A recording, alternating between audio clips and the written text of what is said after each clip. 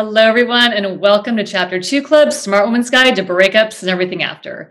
Today, I'm here with licensed clinical sex and marriage therapist, Dr. Lisa Paz, and we're going to be talking about developing your sexual point of view. Hello, Dr. Paz. How are you? I am great. How are you? I'm wonderful. Thank you so much for being here, and let's jump right in and talk about sexual point of view. So another way that I like to talk about this is, what is your sexual style? What I hear a lot of women say post-divorce is, I'm getting asked, what do I like? Who do I want to be? Or they don't know what they like or who they want to be. And I know that we've talked before about self-pleasure as one way to explore. But another way to develop your sexual identity is to really identify what is your sexual style. And the way I ask women to think about this is, we all know what our fashion style is, right? Or hopefully we do. And we learn about that by sort of exposing ourselves to different things, different shoes, different magazines, different pictures, and seeing like what we like, what we relate to, what turns us on at a fashion level. We need to do the same as it comes to sex. And I'm not talking about overt sort of like sex. I'm talking about who you find sexy. Not necessarily men, but women, and not women that you want to be with, but women that you may emulate. So like, who would be a sexual role model? And we do this as little kids in identity development. You know, all of us when we're little girls, we decide like, oh, what aunt or teacher or school counselor or mom's friend was cool and we wanted our ponytail like that or whatever it may be. We need to do that with sexuality too, right? So is our look overtly sexual, or is it fit sexual, or is it casual sexual? We need to know how we feel sexiest.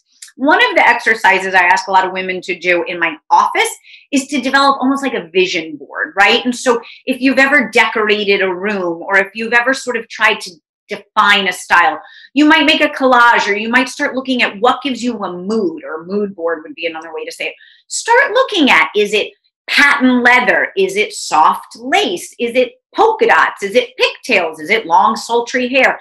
Look at music. What kind of music? So when we think about sexuality and developing a sexual point of view and a sexual identity, I really want women to think broader than just what act or what position do I like, but to think about what mood defines me sexually. What do I want to create sexually? Because when you have that, you're able to step into an interaction way more self-affirmed, way more self-confident, way more self-assured, which in chapter 2 is one of the things that I think women find the hardest, right? Is like, I don't know who I am. I haven't been with someone else in 10, 15, 20 years. So the more we know about our mood, our style, our point of view, the more comfortable we are in this second chapter to sort of be sexual and move into something with competency.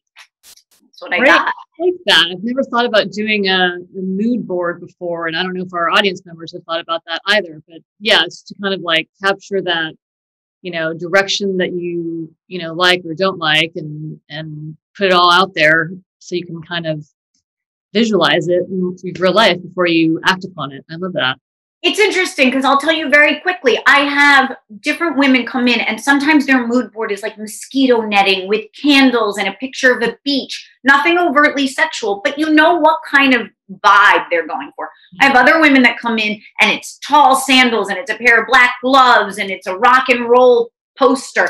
And you know that that looks very different, even though there's nothing overtly sexual in either of those images. You get a sense of who each one is. And so that is what I'm saying to women in this sort of mood board, vision board exercise, is develop a style and see what you relate to.